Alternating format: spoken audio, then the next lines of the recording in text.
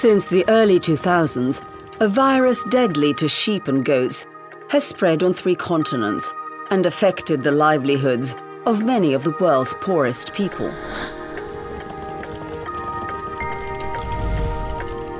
Peste de Petits Ruminants, also known as sheep and goat plague, doesn't affect human health.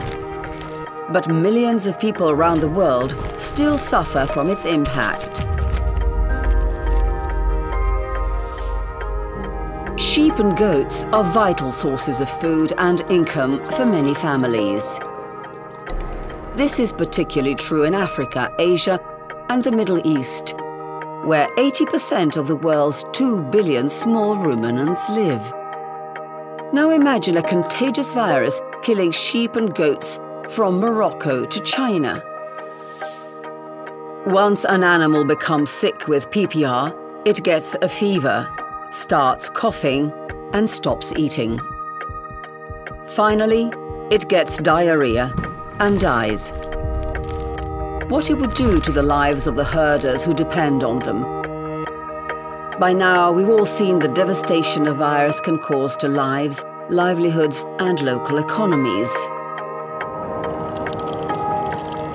Sheep and goat plague can affect as much as 90% of a herd. And it's so deadly that it kills up to 70% of affected animals. That means the disease can wipe out the majority of a family's milk, food, and income within a matter of days. Altogether, PPR can create damages and losses of more than $2 billion each year. This is why ending sheep and goat plague has become a top priority for FAO. And it's working closely with governments and partners like OIE, the World Organization for Animal Health, to eradicate PPR by 2030. Luckily, a cheap and reliable vaccine already exists. So does evidence that, with the right coordination, animal pests can be defeated. In 2011, FAO and OIE led governments to eradicating Peste, a cattle disease that had threatened farmers' livelihoods for millennia. It was a milestone in disease control. Now FAO and its partners are using the same strategies they used to defeat Peste to banish PPR to the history books. That means international cooperation and quarantines.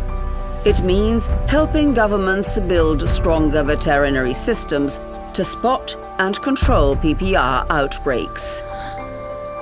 It also means immunizing multiple generations of sheep and goats on 3 continents, and sharing data across dozens of countries to predict where herding communities are at risk and need support. Strong and healthy communities depend on stable livelihoods, but no rural livelihood is secure where animal disease looms. Join FAO in improving the health of animals, people, and the environment. Join FAO in eradicating PPR.